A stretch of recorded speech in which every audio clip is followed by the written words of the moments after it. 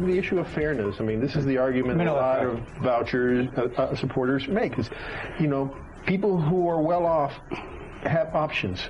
Somebody who is not well off and whose child is in a failing school, why shouldn't that person, those parents, have the same options to be able to get the kid out of a failing school and into one that works with the help of the state? Those parents should have exactly the same options, and they do. We don't say that you can't take your kid out of the public school. We would argue not, and we would say let's work more closely and more harmoniously. They can't afford, you know that. Some of these parents can't afford to take their kids out of life's not always fair, and I'm sorry about that. That level of arrogance, that level of puffed up, rich man baloney is unacceptable in this state. He should resign. He should resign today. For him to take a look at our poor children in this state and tell them that his answer about them having an option or opportunity for better education is life isn't fair. Well, life should get a lot less fair for Vince Giordano today, and he should resign. What do you say? What do you Wait a minute. All sides. First, Governor Chris Christie, then Cole. Is it Cole? I'm watching you. What did he say to you? He said he's watching me, and he started going like that. Right there, there. I don't get it. She's a troublemaker. All right, you need to watch her. Welcome back to Morning Joe. We're live from Fort Lee High School in New Jersey, where there's some very, very energetic children here with us today. No doubt about it. We're brewing together, focusing on education, and the men are already bickering. Joining us now, Republican Governor of New Jersey, Governor Chris Christie. Look who showed up. You ready for more? Come on. So Governor, I want to... Wow. Look at this. All right. Welcome to Jersey, Joe. What is this? Are you like Mitt Romney? Do you pack the place? Yes. What's going on here? Yeah, you paid everyone. So anyway, Governor, we were going to talk about education. We've decided we're going to talk about gay marriage instead. So let's talk about... we'll stay away from that. So the union guy. Yes. You said, well, listen, here's the bottom line. The great thing is every once in a while in public life, somebody tells the truth. Somebody tells what they really think. And what you just saw there is exactly what the teachers union thinks. You say, well, what do you do with poor children who are in failing schools and their parents don't have any money and they have no alternative and they see their children's dreams and they're trapped in the failing school. And they're dying because they have no money, can't submit places. What do you do with those people? And he says, life's not fair. Okay, now this is a guy who makes $350,000 a year, plus bennies on top of it, drives his big luxury car into Trenton every day, on the backs of working teachers who pay that salary. And of course he can say life's not fair, because man, if you're him, life's pretty fair for him. But life's not fair for the single mother in Camden who's trying to make something better for her son or daughter, is trapped in a failing school, has been waiting for 3 decades for New Jersey to fix that public school. And they haven't done it because it's in the grip of the teachers union. Good teachers, awful union. You say awful union. Yeah. Anytime you attack a teachers union, the response is that you're going after the teachers themselves. Yeah, well, that's why I say good teacher. How do you separate that message, though? How do you get that message out, not just to the voters of New Jersey, but also to the teachers? Well, because you just keep saying it over and over again, and they'll mischaracterize you, and they've mischaracterized me. But when I talk to real working teachers around the state, and I explain to them, listen, I'd like to pay you more for your excellence. I'd like to make sure that we don't guarantee somebody a job after 3 years and 1 day, even if they're not performing. I want you to be held accountable. Great teachers have no worry about being held accountable. And what I say to them all the time about their union is that you should have a union as good as you are. And you don't. And by the way, let's just say for the record here, not all unions, Mike Barnacle, are created equally. There are some governors who are reformers who are able to team up with unions and actually get things done.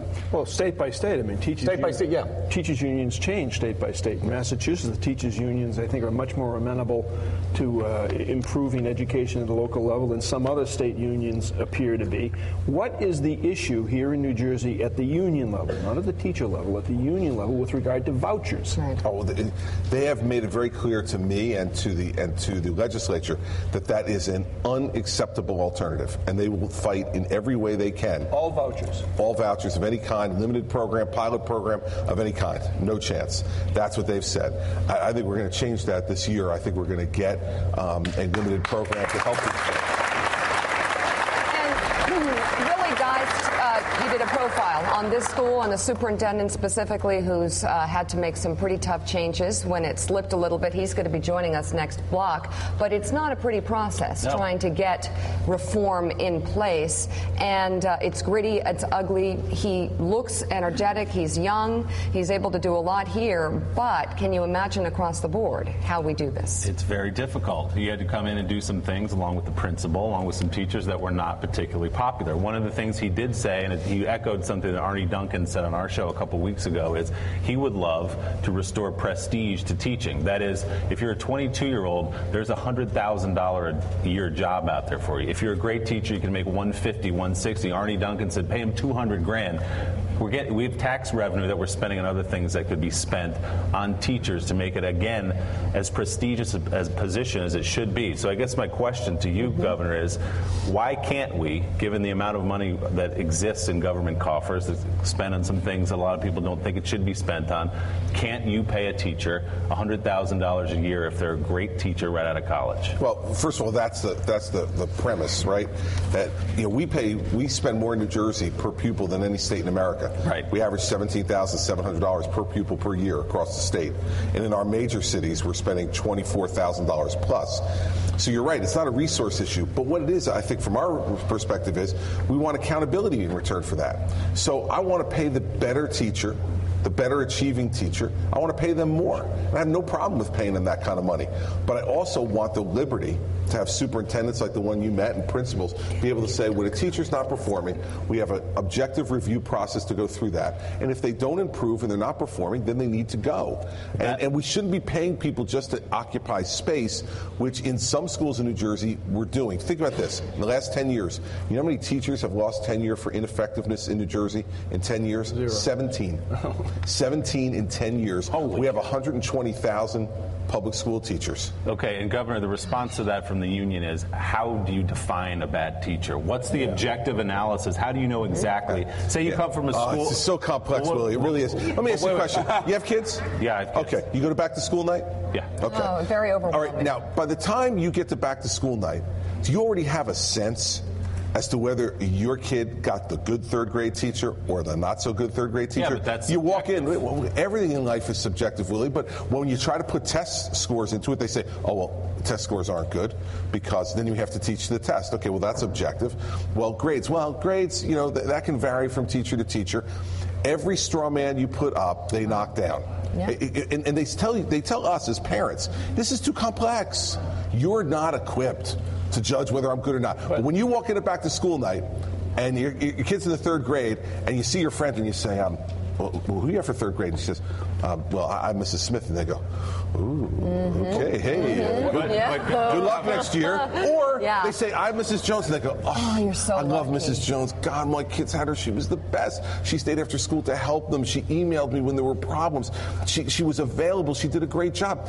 This is not that complex. But the thing is, obviously, Willie, there have to be guidelines on how we do this. But the bottom line is, every guideline you set up, the teachers union says it's insufficient. There's no way. It's unfair. I know when Kate walked into kindergarten, I had about 20 parents who said, "Who did he get? Who did she get?" I said, "Mr. Smith." They said, "She just got the best teacher she will have in her entire K through 12. I mean, there is, like you said, we know who the good teachers are, who the bad teachers are, and as long as the unions stand in the way of figuring out a way to grade those teachers, we're going to have this battle. But what do you do about the demographics that are involved in here in terms of grading teachers? I mean, in large urban states, New Jersey is a large urban state, there are, I would assume, many schools where the kids go to school, that's the safest place they'll be all day. Yeah. That's the only place they'll get a hot meal all day. It's incredibly complicated. And so to take those test scores of those kids. Here's what you do it, Mike. Here's what you do it, and the way we've proposed to do it in our plan is you judge teachers based upon improvement. Not to a raw score. Okay. So if they come in with a group of kids who are challenged, who face the challenges that you're talking about, and maybe didn't have a good education K through 3, and then you got them in the 4th grade, and they're reading at a 1st grade level, right? What we're looking for is improvement. So a teacher who takes a kid in the 4th grade, who comes in with a 1st grade reading level and moves them up to near 3rd grade level in 1 year, that's an amazing teacher. Now, if you say if you don't get them to the 4th grade level, you're no good, well, that would be an unfair system. But we want to judge teachers on improvement. How much do they move a child from September to June? How much do they show improvement? That's a fair measure no matter what child you're dealing with, because what every parent wants every year, even for kids who have developmental disabilities, other challenges, all they want to see is that their kid reach their maximum potential, improve. Not that it's going to be perfect. And that's not what we're suggesting. We're suggesting a system that says, let's test in the beginning of the year, let's test at the end of the year, let's see how we did. Governor, back to the money question, though. How do you entice a teacher, a young, smart, great teacher, not just to go to where I was lucky enough to go, Ridgewood High School, which is one of the best public high schools in the country, instead to go to Barringer High School in Newark? How do you convince that teacher, maybe with some money, to go into that school instead? A few things we've suggested in our program. One, that in schools that are more difficult to recruit teachers in, like some of our inner city schools that are a little more difficult, you pay those folks more. And you pay science and math teachers more, because, and I got in a lot of trouble for this because I said I don't necessarily think that we should pay a science and math teacher the same as we pay a gym teacher. Well, then everybody came out and said, well, he hates gym teachers. No, I don't hate gym teachers, but I think it's an objective truth that it will be more difficult to convince people who are proficient at science and math to become teachers than to go work as an engineer at Facebook. Okay, so we're competing with the private sector too. Also, merit pay will help as well. You work hard, you perform, you get results, and you get paid more as well. Let's talk about your New Jersey budget.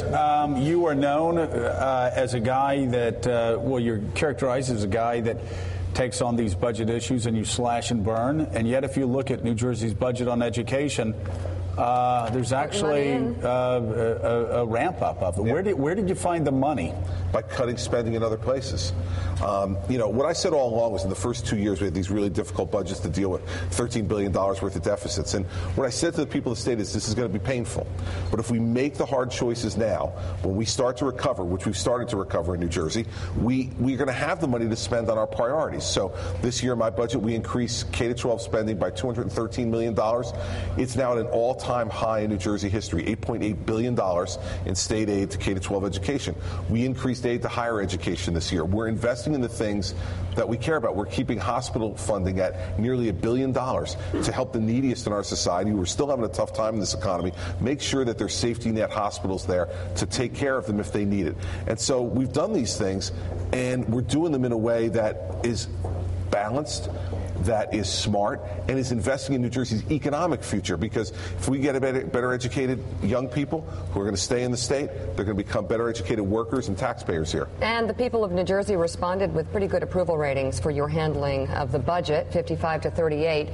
Big picture? Want to know what you think of Arne Duncan, his approach to education, this president, and does Mitt Romney, your candidate, have an education plan that's better? Well, listen, I have a lot of agreement with the president, Arne Duncan, on these education issues, and I've said that publicly many times. I think Secretary Duncan has been an enormous breath of fresh air in the education system. He says it like it is. I don't agree with every single thing, and nor does he agree with me on every single thing, but we've found enormous common ground to work with. And the president, you consider him a partner in education, no question. And the president deserves credit for that too. He appointed him, and he certainly, I'm sure Arnie's not out there freelancing. So the president allows him to do the things that he's doing. And so this is my approach in New Jersey. Is this: I am as tough as a Republican as anybody's going to want to find, I suspect. But when Democrats do things right, you got to give them credit. I mean, because we got to work together. We can't have a system here in New Jersey like we have in Washington, where everybody's just yelling and screaming at each other, taking their positions, putting out their press releases, and not getting anything done. We're getting things done here. We're going to work together. All right. We need to go to break. We're gonna have the governor here a bit longer. So if you can, stay with us, Governor. And is that okay, Chris? I'm in Jersey, baby. I'm fine. Yeah. All right. Still ahead on this special edition of Morning Joe. We're going to bring Governor Jack Markell of Delaware and Connecticut Governor Dannel Malloy. Oh, that'll be interesting. Up next, Fort Lee Public School Superintendent Stephen Ingravali joins us, and Newark School Superintendent Kemi Anderson. You're watching Morning Joe, brewed by Starbucks.